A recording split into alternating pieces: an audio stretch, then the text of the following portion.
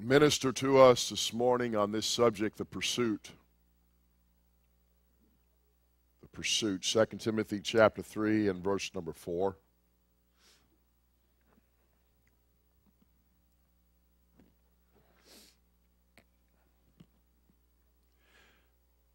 The scripture is referencing the age and the spirit of the last days in which you and I live. The Bible says that in the last days, and you can read verses 1, 2, 3. When we come to verse 4, traitors, heady, high-minded, lovers of pleasure more than lovers of God. Lovers of pleasures more than lovers of God. The pursuit.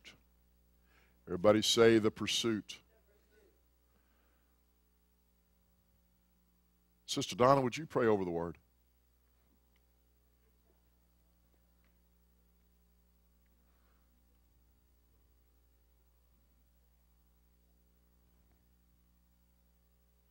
Amen. God bless you. You may be seated.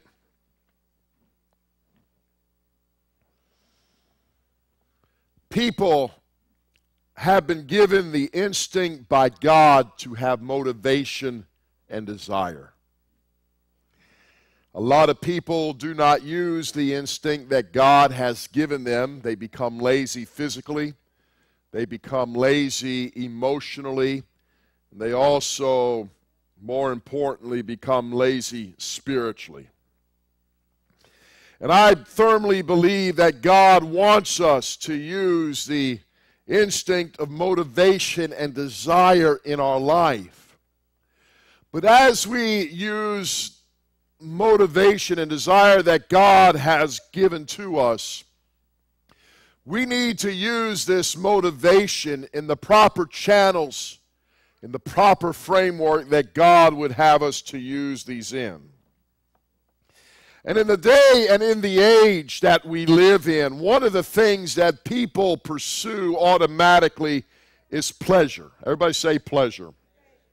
And the Bible tells us in 2 Timothy chapter 3 and verse number 4 that the time will come, and of course now is, that people will be lovers of pleasures more than lovers of God. To desire pleasure is not wrong, because pleasure has been created by God. And God has created pleasure for you and me to enjoy. Because there are times that we need to just sit back and relax. There are times that we need to regroup ourselves. And there are times and instances in pleasure that it will help us refocus and resharpen our mind and our spirit and our attitude. But even though pleasure is created by God for us to enjoy, people use the instinct of motivation and desire to pursue pleasure to the point of their detriment. And then they become, as the Bible says in 2 Timothy 3 and verse number 4, lovers of pleasure more than lovers of God. There are some that teach and preach that God wants us to live a life that is dull and boring. That's not true. God wants us to enjoy life. Look what God has done for us. He has given us color that we can enjoy. Now, everything would be dull and boring if everything was in black and white. But yet God has given us color. We have the blue sky. We have the white clouds. We have the yellow sun. We have the bluish green gulf. We have the white sands. Amen. We have green grass.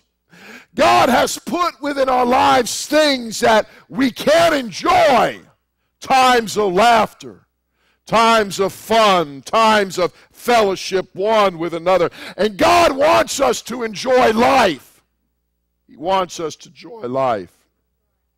But the problem with pleasure is people pursue pleasure in the wrong ways and in the wrong attitudes. I want to ask you this morning as I preach on the pursuit, what are you pursuing? And when you are pursuing something, that means you're after it. You're hunting for it. You're looking for it. You're longing for it. It's not just something that's on the side that if I get it, so be it. But when you pursue it, there is motivation, there is desire, and there is determination. What are you pursuing today? Are you pursuing God, or are you pursuing pleasure? Are you pursuing God, or are you pursuing pleasure? We say we want revival. We desire revival. We crave revival. We hunger for revival. But yet, if you are actively pursuing revival, then you will be actively inviting people to church. You will be actively witnessing to someone. You will be actively praying for revival and fasting that God can use you. Some people say, I want more of God. I have a hunger to have a closer relationship with God. But are you pursuing God? That you are spending the time, you are spending the energy, that I am dedicating myself to prayer. I am giving myself to prayer and worship. I am giving myself study to the Word of God so I can intimately know more about Him. Some say, I want my church to be more on fire than ever before. But when it comes time to worship in church, there is no worship. There is no activity. People are just looking about, looking at what someone else is doing. Look at what someone else is not doing. I wish they sing better. I wish they sing this. I wish they sing that. So what are we pursuing? Are we pursuing God? Are we pursuing the kingdom of God? Or are we pursuing pleasure? When we begin to pursue pleasure to the detriment of our soul and detriment of our life, we begin to take on the attitude, I want to go higher and faster and more exciting than I ever have before. An example of this, and there's nothing wrong with what I'm about to use as an example, but it's the only thing I could think of that came to my mind. In 1973 in Atlanta, Georgia, at Six Flags over Georgia, they opened a wooden roller coaster that was called the Great American Scream Machine. When that roller coaster opened up in 1973, it was the tallest and it was the fastest wooden roller coaster in the world. It's 105 feet tall at its peak, and it drops straight down, and it looks like you're going into a lake of water. And at its fastest, it clocks at 57 miles an hour. But today, 40 years later, that's not so tall, and that's not so fast for a roller coaster. But I remember as a teenager going to Six Flags over Georgia, and the line to get on, amen, the Great American Scream Machine was an hour, 2 hours, 3 hours long just to ride that minute and a half. That when you go down the embankment and you raise your hands and you scream, you're lifted out of your seat because of the force of gravity or the lack of gravity. But as things were, people began to become dull, if you will, toward the Scream Machine, and so they wanted something else. 5 years later, in 1978, at Six Flags over Georgia, they installed and they opened up the world's first triple loop roller coaster. That was a blast. You're riding down, you're going around, and you do the loop-de-loops. You're upside down for just a half a second. But it was neat. It was scary. It was new. It was thrilling. But yet today, it's nothing. You've got roller coasters where people, it looks like they're standing and they're going upside down and going fast. But that's because of pleasure. Pleasure wants you to go higher and faster and more exciting than ever before. Because when you seek after pleasure and you pursue pleasure, you never find the total completeness that you are looking for. A person that pursues pleasure from alcohol to get drunk, to escape the things of the world, finds himself needing an extra drink, or finds himself needing a stronger drink to get that same drunk, to get that same high that he used to get when he first started drinking. A person that does drugs to try to escape the realities of the world finds that they need a stronger type of drug or more of the same drug and take it in a stronger amount to try to get the same high that they used to reach. And so it is with pleasure, on and on and on, to push and push and push, trying to get that same excitement out of pleasure that once you got out of pleasure, but it's no longer there. Until people finally begin to crack and they begin to break under the emotional strain. People pursue pleasure instead of God, lovers of pleasure more than lovers of God, even to their own detriment, even to their own hurt. But are we pursuing God or are we pursuing pleasure? It disturbs me. It disturbs me, especially the last several weeks and couple of months, our church attendance the way it's been. One week it's decent, another week I'll just be honest with you, it's just terrible. And there's no reason for it. No reason for it. Amen. We want revival. We want to build a church, but when the saints of God are not here, amen, and we have more visitors than we have church members, what does God think about that? We set a time aside for prayer. People that are involved in being used in the different departments, you need to be praying. You need to be here early for prayer. My wife told me of a lesson that she taught in her Sunday school lesson a couple of weeks ago. Something about disrespecting God. And it's amazing, and I've seen it over the years, that people will go to work with just a little bit of a headache but won't come to church with a little bit of a headache. Amen. You say, well, Brother Uzupan, I've got to go to work. Amen. I've got to earn a living to pay my bills. Well, you need to come to church so you can be saved. Amen. I said you need to come to church so you can be saved.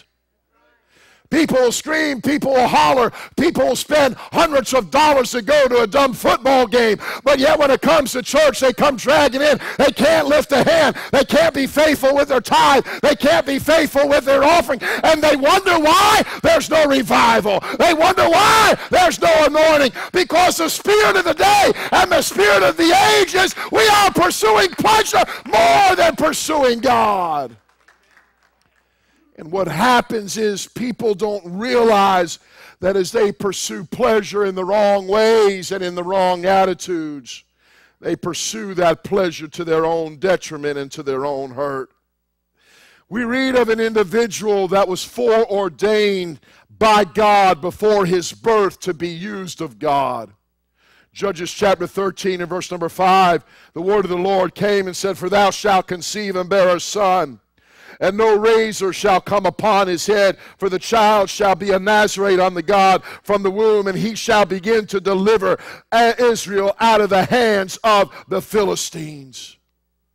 He was ordained by God even before his birth. You say, well, Brother Uzupan, that was a special case. No, it's not. Every one of us that's in this building, we have been foreordained by God for a calling and for a purpose in his kingdom. We have been foreordained for a calling and for a purpose in this local church and in our community and in our town. And if we do not pursue after God, we are going to miss what God has called us to do. Yet we get so wrapped up pursuing pleasure. And pleasure is more than just the laughter. It is more than just the fun time. But it's basically doing just what we want to do. And if I don't feel like it, I'm not going to do it. The Bible tells us that he had a calling and he had an anointing. But one of the first two things that we read about this man is the pursuit of pleasure. Judges chapter 14, verse number 1. And Samson went down to Timnath and saw a woman in Timnath of the daughter of the Philistines. And he came up and told his mother and father and said, I have seen a woman in Timnath of the daughter of the Philistines. Now therefore get her for me to wife. The desire was wrong. What's wrong with one of the ladies of Israel? What's wrong with one of the ladies of your tribe? Amen. Which God foreordained in his law that you should marry. You are not to marry the Gentiles. You are not to marry the heathen surrounding you. Was one of the commandments of God that God gave Israel before they came into the promised land. But he was a man that was ordained of God to be a judge. He was a man that was going to be a deliverer. He was a man that had a calling upon him, that had supernatural ability and supernatural strength, but all he could see was a Philistine woman.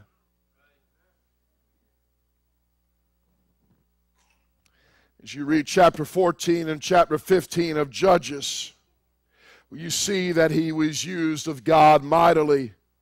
But as you read Judges chapter 16 and verse number 1, we read this.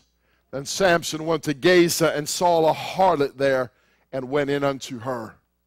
He saw a prostitute that was selling herself for a sexual pleasure for so many dollars. But instead of Samson keeping himself pure, amen, keeping himself holy, a man that was used of God wanted to fulfill a sensual pleasure just for a moment. I'm here to tell you, when we become lovers of pleasure more than lovers of God, we are putting ourselves, maybe not physically as he did, in a place of spiritual detriment or physical detriment, but we are going to put ourselves in a place of spiritual detriment that we will begin to commit adultery and fornication with the gods of this world and the philosophies of this world, and God will not be pleased.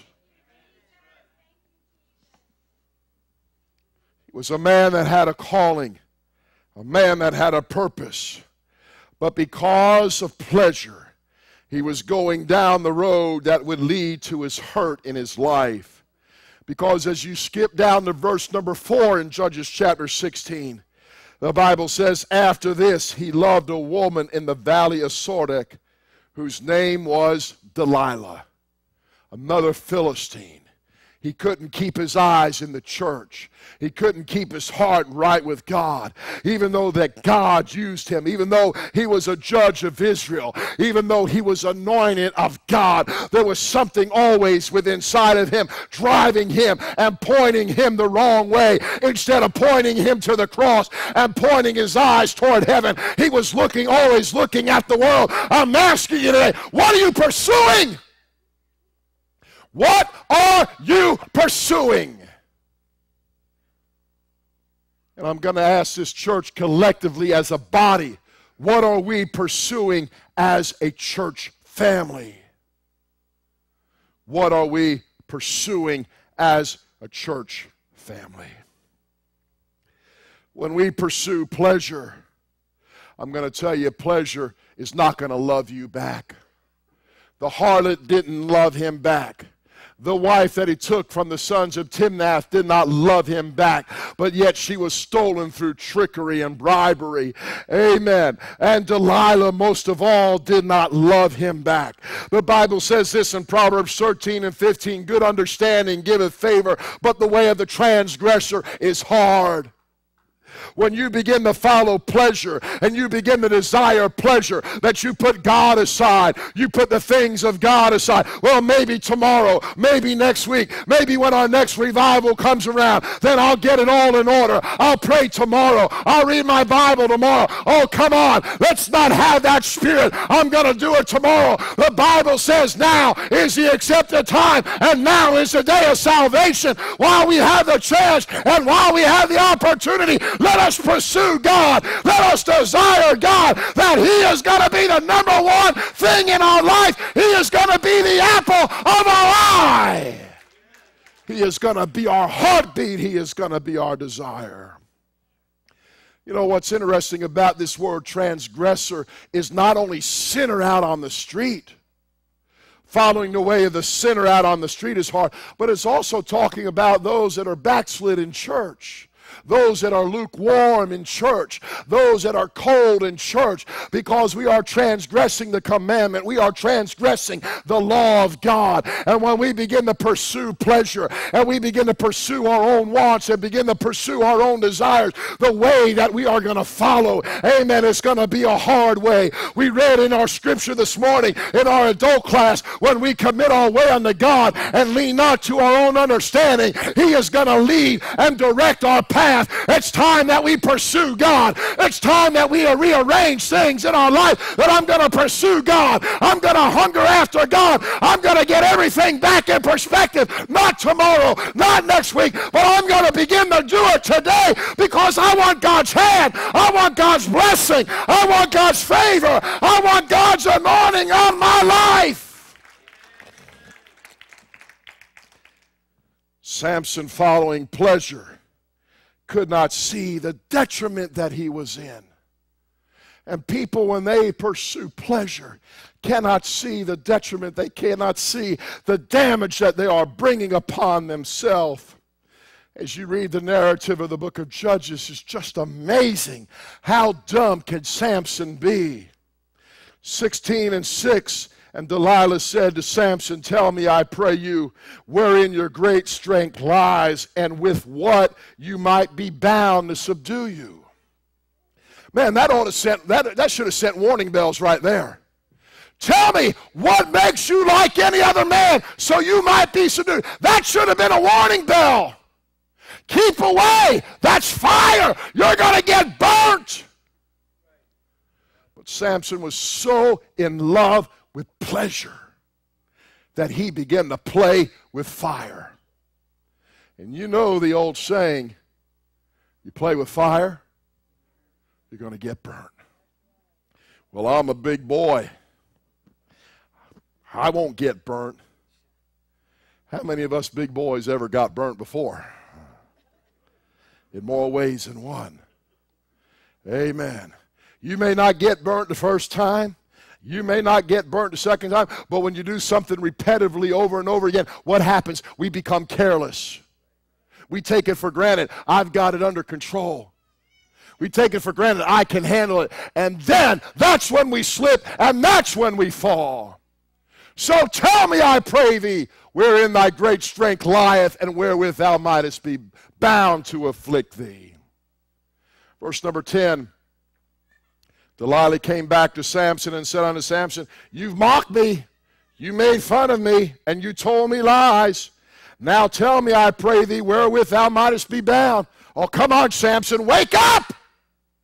Can't you see the danger? Can't you see the situation that you're in? Amen. She wasn't sly like the devil was. When the devil came to Eve and said, if you eat of that fruit, you shall be as God. You shall know good and evil. Amen. No.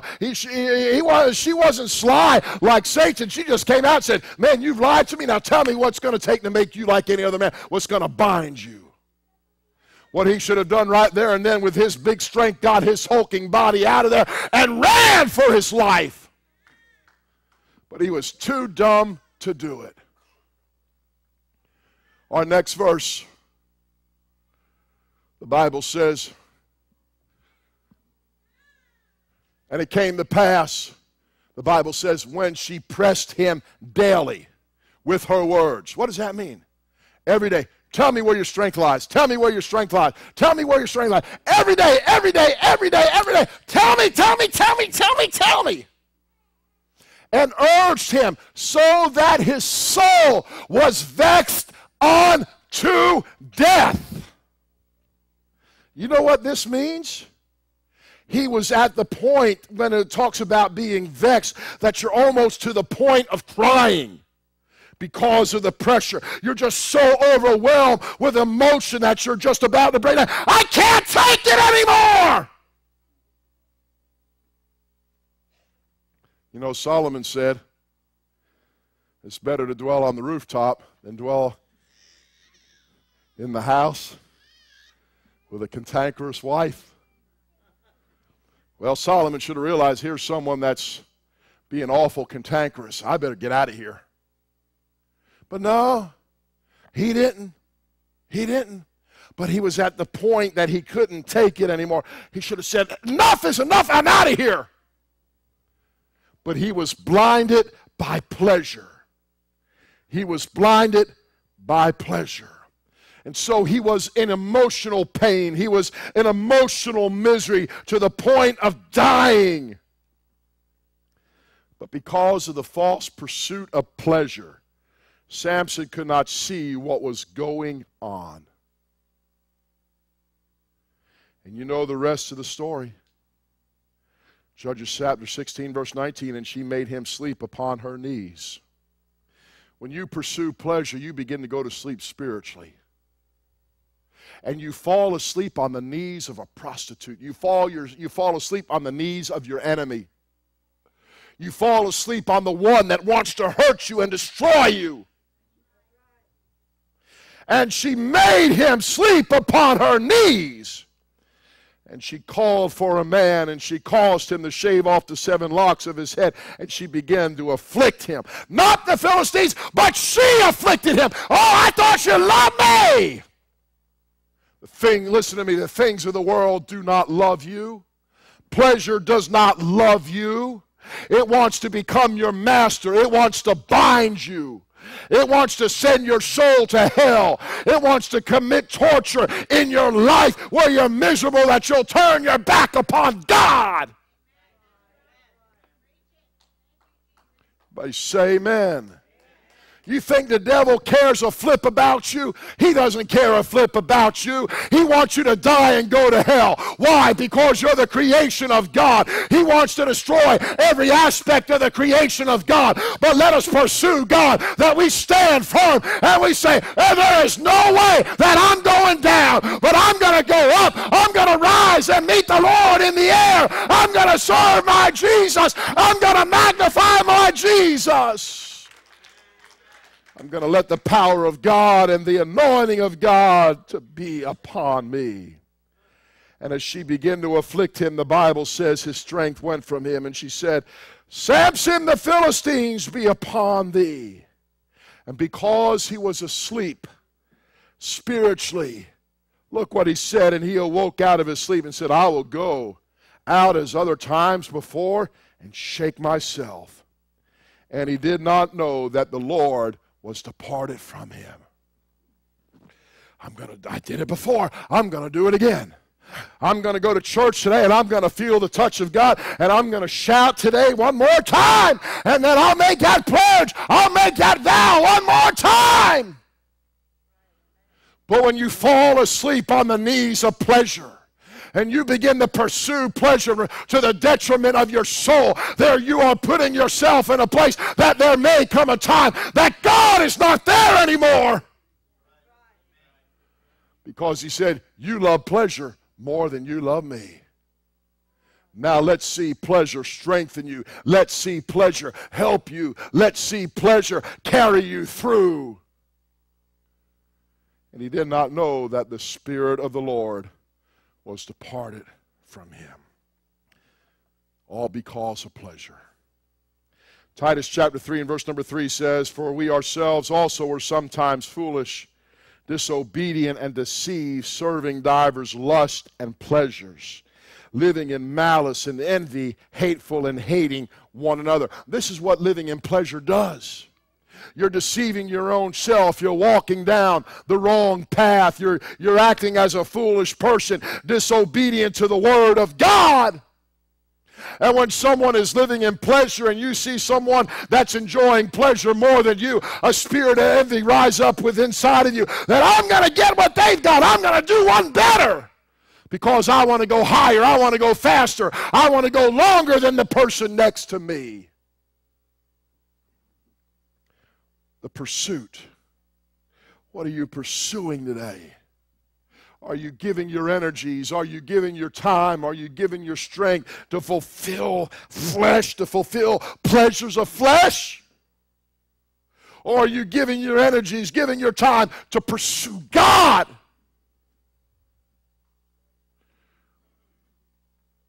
The pursuit of worldly pleasure will deceive you. Matthew chapter 13 and verse number 22, the Bible says he also received seed among the thorns is he that heareth the word, and the care of this world and the deceitfulness of riches choke the word, and he becometh unfruitful. Luke chapter 8 and verse number 14, Luke says this about the same parable. And when they fell among thorns are they which, when they have heard and go forth and are choked with the cares and riches and the pleasures of this life, and bring no fruit to perfection. One of the reasons people do not live a joyful and victorious life, one of the reasons people face the spirit, the amounting spirit of depression within inside of them, they cannot get over the next hill because they're seeking after pleasure.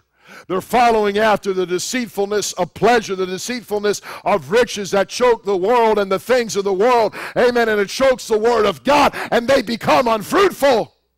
They begin to bring a bud forth. They begin to bring some fruit forth. But because they are not pursuing God, the weeds set in and the things set in that begins to choke out the word.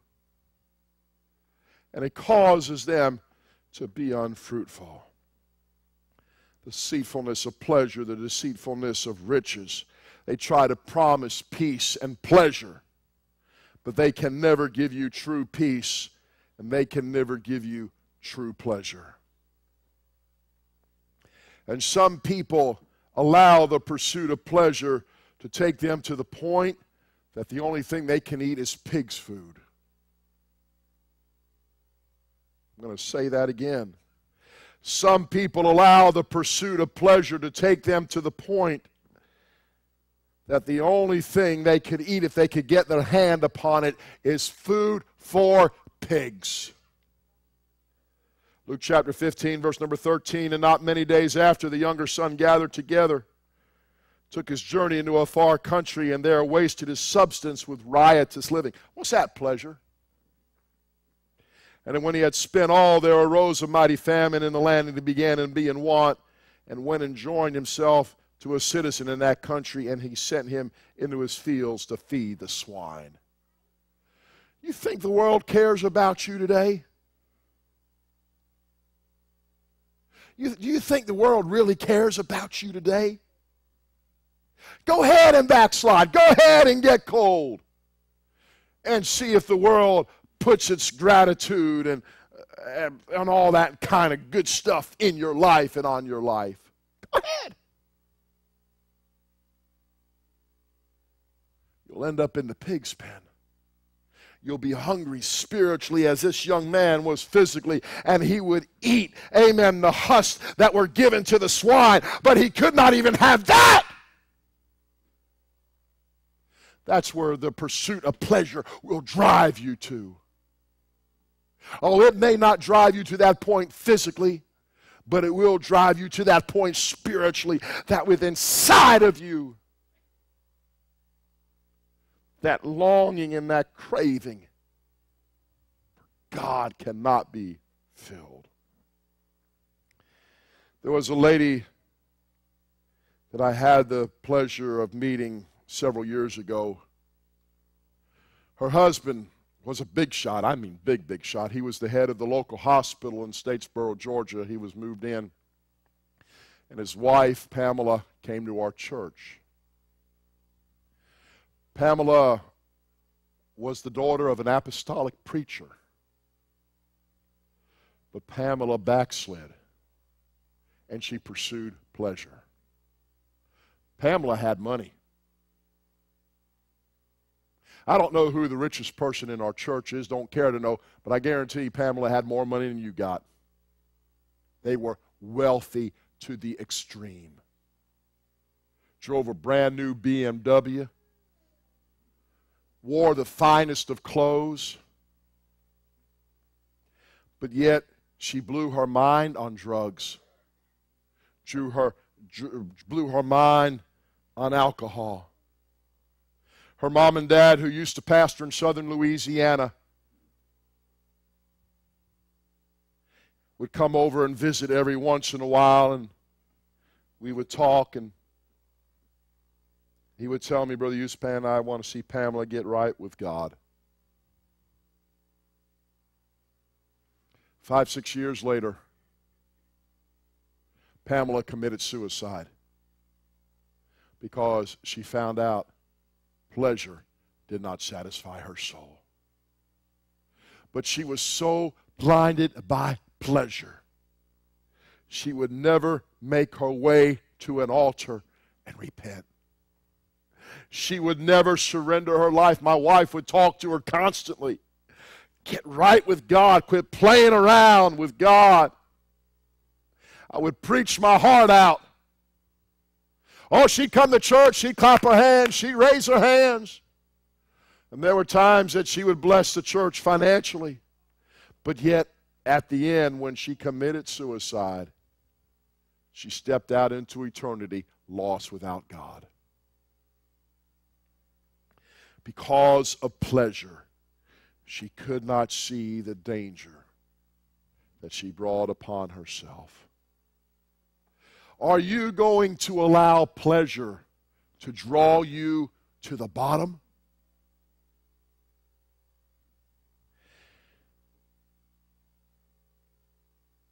Second Timothy chapter 4 and verse number 10. I've preached from this scripture a couple of times since I've been here. Paul says, Demas hath forsaken me, having loved this present world. Here is the eternal testimony of a man that walked with Paul. Here is the eternal testimony that is eternally written in Scripture for you and I to read. He loved this present world. He was not willing anymore to face the hardships. He was not willing to face the struggles. But the present world with its shapes and its solicitations became so important to him that Demas left Paul. The things that are seen, the things that are temporal, the things that are subtle, that appeal to our weakest side and the weakest point of our nature. Whether it's wealth, whether it's earthly loves, whether it's material advantages, or whether it's just worldly ease or comfort or safety. This affected this man that he turned it all away to go back home to Thessalonica. He loved this present world. Demas, if you could know, or if you knew now what you should have known then, would you have left Paul? To have it recorded in Holy Scripture. He left me. Did he ever get himself back where he needed to be? Don't know. Bible doesn't say. The Bible doesn't say. But he loved the world. He was pursuing pleasure. The pursuit drove him. Paul, I love you, but I can't take this anymore. There's other things that I want to do. There's other goals, there's other dreams, there's other aspirations I want to achieve in my life. I don't want to spend the last years of my life in a prison cell because of the Word of God. I don't want to have to face times of starving, face times of nakedness, face times of peril like you have for the cause of Jesus Christ. I'm going back home to Thessalonica, and I'm going to get in my lazy boy, and I'm going to be lazy. The eternal testimony of a man. When this thing all wraps up, what will your eternal testimony be? Are you pursuing pleasure, or are you pursuing God? Here's something you need to remember. When you begin to pursue God, it's because God has put the urge within you. Jesus said, no man can come unto me in the book of John except the Father draw him unto me. But we can get to the point, and we can get to the place that we will drown out that urging. We will drown out that calling. We will drown out that spirit within inside of us to draw ourselves to God.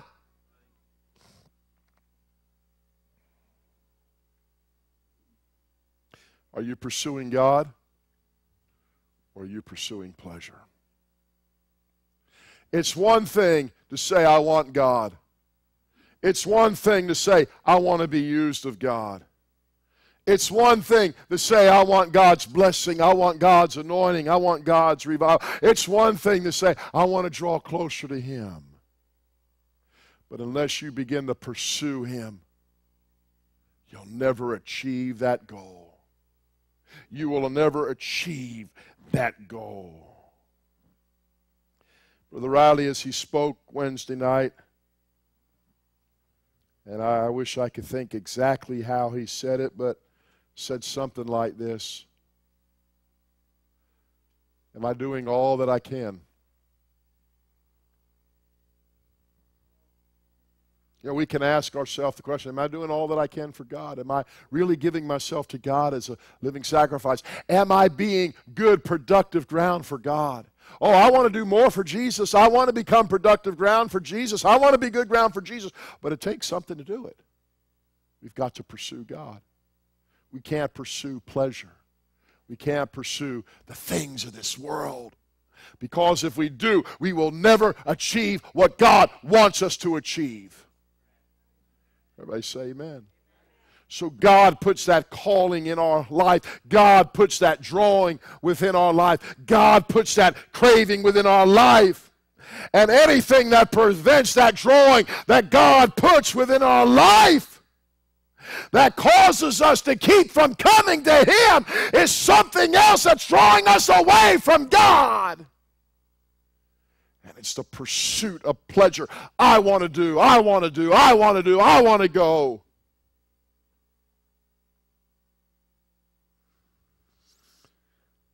You said, Brother Uzupan, you said God wants us to enjoy pleasure. Yes, He does. And you said that pleasure comes from God.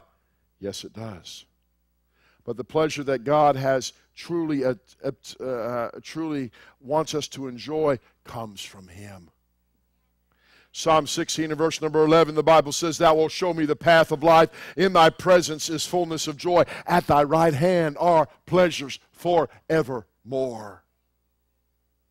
When we begin to learn that the pleasures that God has given to us, we will keep them in the right perspective. We will keep them in the right order. And we will not allow them to drive us and motivate us, amen, to the neglect of allowing the pursuit of God to be placed upon the sidelines.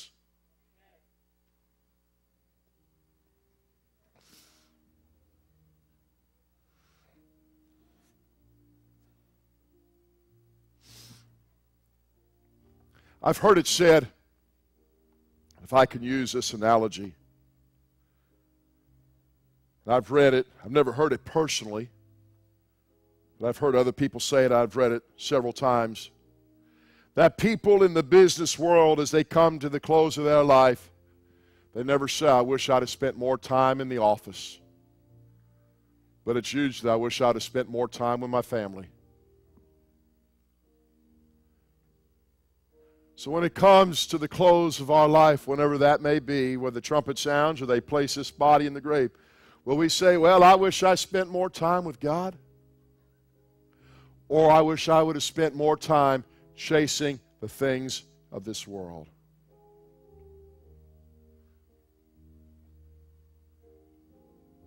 The pursuit. What's motivating you? What's driving you? What's motivating you? What's driving you? What's pushing you?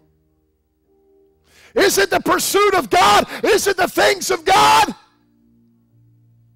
Is there that hunger and that desire that you're crying out to Him? Will you pursue God and allow Him to fill your soul with what pleasure really is?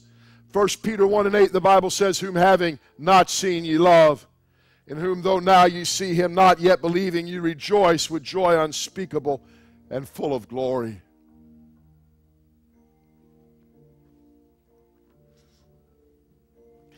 If I never have the fanciest automobile,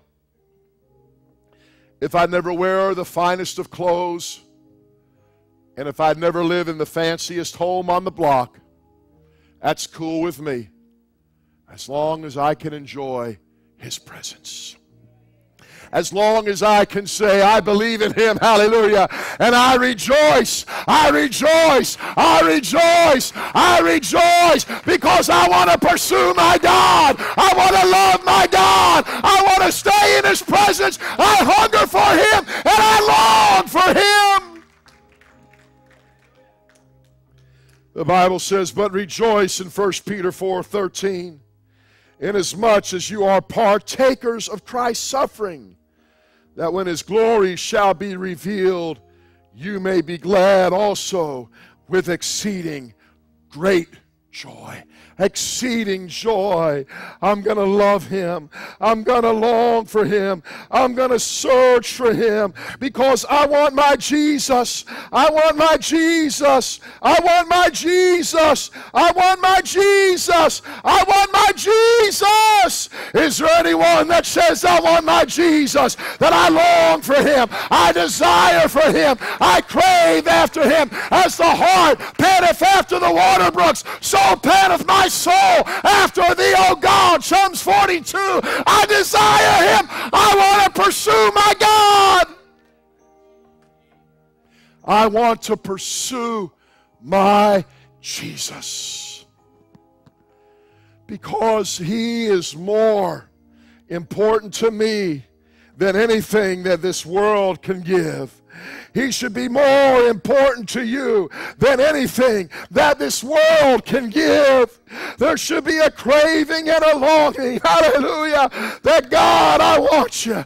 Oh God, I want you. Oh God, I'm willing to give. I'm willing to surrender. I'm willing to yield myself to you because I want to pursue you, Lord. In the last days, traitors, heady, high-minded, lovers of pleasure more than lovers of God. And one of the things about being a lover of pleasure, and understand what I'm about to say, does not make you a mean, evil, and terrible person. Because you can still love pleasure and give the shirt off your back to someone else. But when it comes to Jesus, I want to pursue after him. I want to walk in his presence. I want to walk in his presence. I want to feel the Shekinah glory around me. Hallelujah. I want to be strengthened with inside of him. I want my pleasure to be derived from my God. Hallelujah. I want to have the heartbeat. I want to breathe. I want to talk. I want to sing. I want to live for Jesus. What are you pursuing after? Let's stand. Let's love the Lord right now. Search me, Lord. These altars are open. Try me, Lord. If you'd like to come pray, You see the let's give our life to God.